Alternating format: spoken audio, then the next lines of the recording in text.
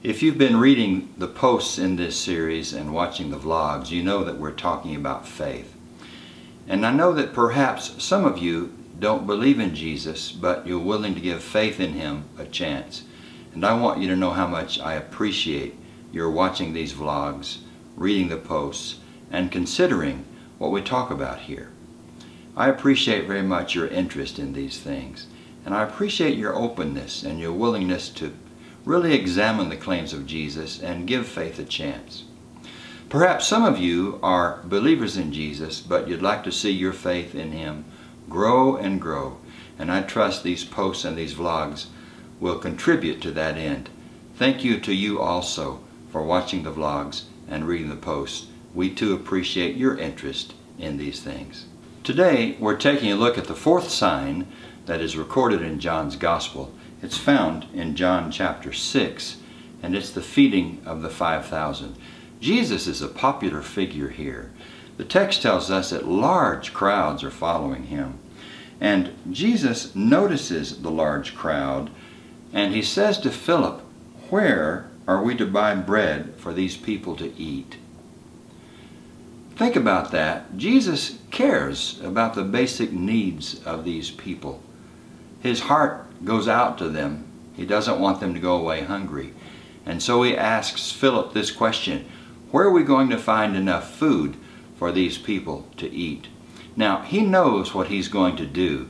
The text tells us that He asks the question of Philip, who is one of the 12, in order to test him.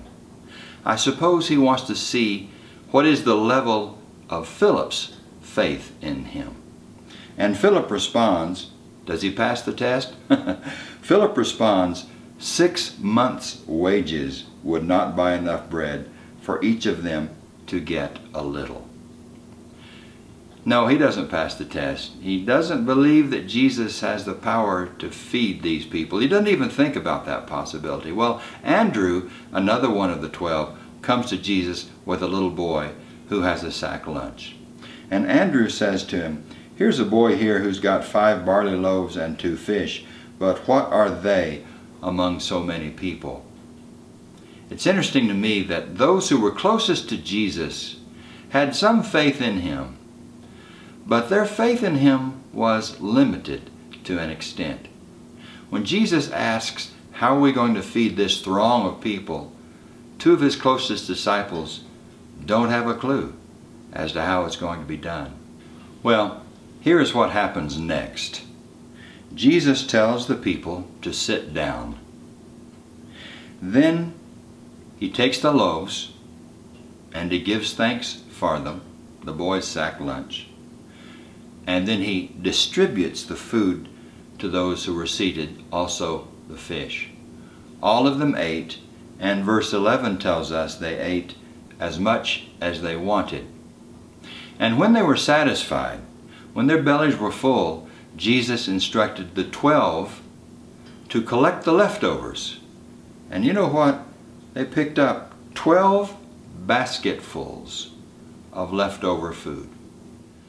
Then the record tells us that when the people saw the sign that Jesus had performed, the miraculous feeding of the 5,000, they all began to say, "This is indeed the prophet who is to come into the world." They were convinced to some extent, weren't they, that Jesus was a very special person. Now, I've got a question for you to think about until our next vlog. And that is, what evidence do you see in this text that a genuine miracle occurred? It is a bit fantastic to think that Jesus fed such a great number of people with just 5 loaves of bread and 2 fish, right? So, what evidence do you see here that John is telling us the truth, that a genuine miracle occurred? We'll talk about that in our next vlog in this series.